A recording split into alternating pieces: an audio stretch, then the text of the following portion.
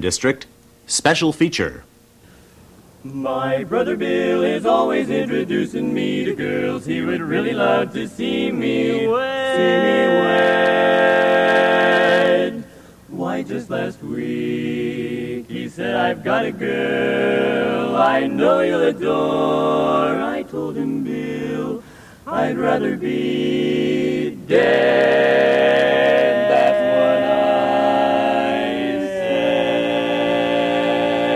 said.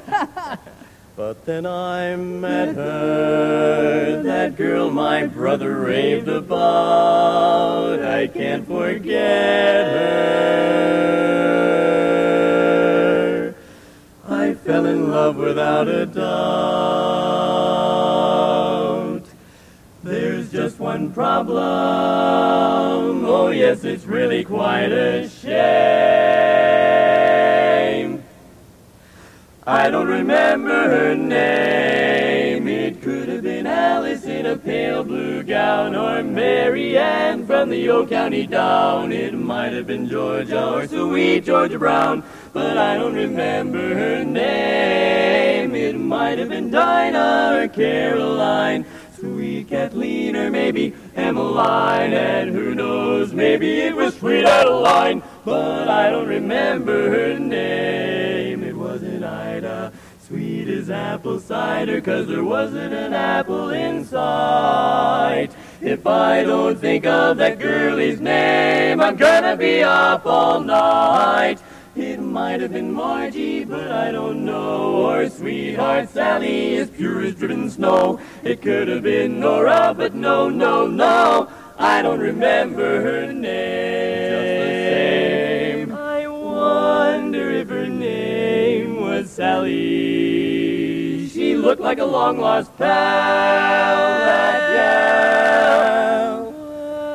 We weren't around any alley. I guess it wasn't Sal, not Sal. It wasn't Mary.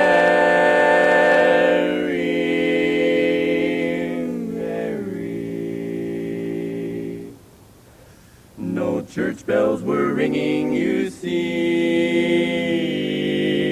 though she wasn't a little bit old-fashioned. She looked awfully good to me. Oh gee, I wish I could find that little gal of mine, 'cause I really am having a terrible time just thinking of names and keeping in rhyme. Let me tell you, it's really a shame. She's the kind of a girl that men forget, and I don't remember her name.